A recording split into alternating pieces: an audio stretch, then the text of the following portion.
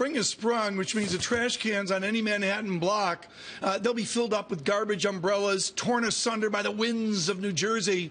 What the world needs is an umbrella built by a mechanical engineer that doesn't cost a trunk a pound sterling.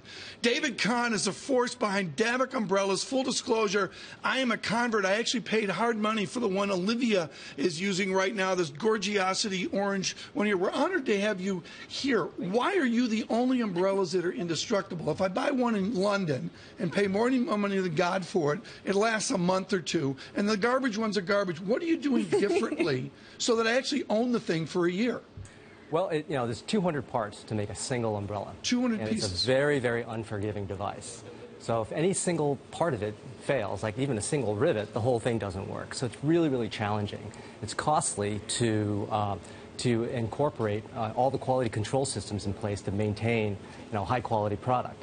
But most of the other manufacturers out there for years have been producing disposable goods. How do you respond to the disposable world? The guys in the street corner, $5, $10, whatever it is. How do you, within a business plan, respond to all the lesser products? Well, there's a place for that, but we chose to go a different route.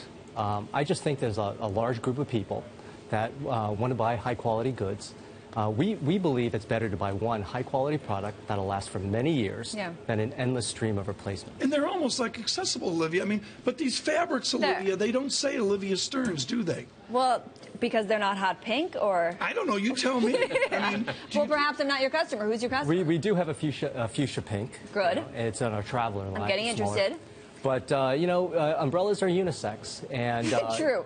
Are you selling more the $49 disposable ones or the $350? The most popular model that we have is a $99 solo. Break out this one right now. This goes in my man bag, right? Yeah, this is a fabulous umbrella. You put that right in front of the TV screen. Come on, David, put it up above you so we can see your. The thing that's unusual about this is this rib. Every umbrella has one flaw, one weakness, and for a three-fold frame, which is what this is the rib that causes inversion. But you can see that our umbrellas are composed of different materials: fiberglass. Yeah.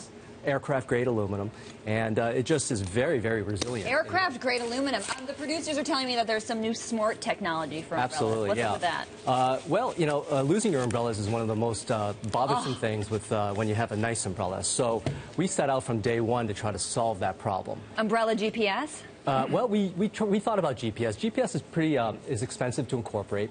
It also consumes a lot of power. Okay. But recently we discovered something called proximity awareness. Yeah. And it utilizes this. This is a small beacon chip. It emits a signal. Sure. It's on signal. Bluetooth. That's exactly Bluetooth low energy, so it consumes extremely low power, and it connects to an app on your iPhone. What do you do? So if Tom leaves the monkey bar without the umbrella because it stopped raining, his phone's going to vibrate. I got a chance to find it. Your phone will alert What do you do at home when you've got 8 umbrellas in the thing at home and all of a sudden there's 0 because it rained and the children and all their friends take them? I mean, do you have a children monitor or, some help there? Where are these made? Well, it depends. So we design and manufacture and engineer them in New York. Yeah. But they're manufactured in either China or Europe, depending on the model. When you were that particular model is when you were Tufts in mechanical engineering, did you know, was this like a dash of light your sophomore year? It actually, umbrellas. It actually was. It started years and years ago when I was studying engineering. It's always been an interesting thing for me to work on. It was a project at that time. Is this cultural? Dave, I like the one that Tom was holding. Looks nice and sturdy. How much does that version cost? This particular one retails for $350. Ah, no wonder. The wood is imported from Italy. It's hand assembled in England. Is this a cultural thing? Do Italians spend more money on umbrellas than the Europeans Chinese? do? Yeah, they do. But in the U.S., until very recently. It's been. I'd like to point out that we have about 21 years of bad luck here after this segment. We do.